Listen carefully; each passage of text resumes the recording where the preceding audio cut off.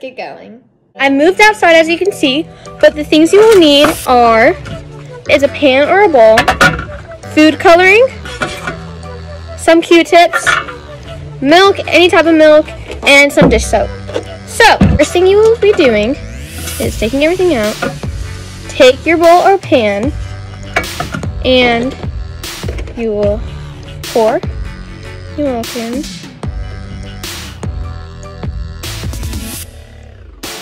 The second step you will be doing is taking whatever color of food coloring you want, or you can use multiple colors, and just drop some into the milk.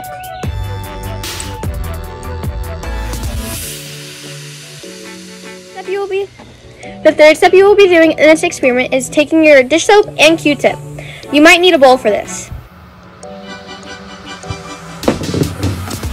And the last step is take your Q-tip, dip it into some of the dish soap, and then take it and touch wherever you put your food coloring and watch what happens.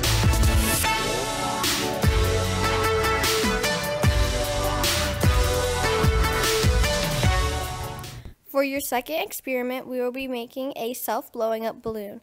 All you need is white vinegar, baking soda, a spoon, and a balloon, and a cup. First, you're going to be pouring your white vinegar into your cup. Okay, so now we have our vinegar in our cup. Now you want to take some baking soda and pour it into your balloon. And so now I have the baking soda in my balloon. I'm just going to put it over the cup.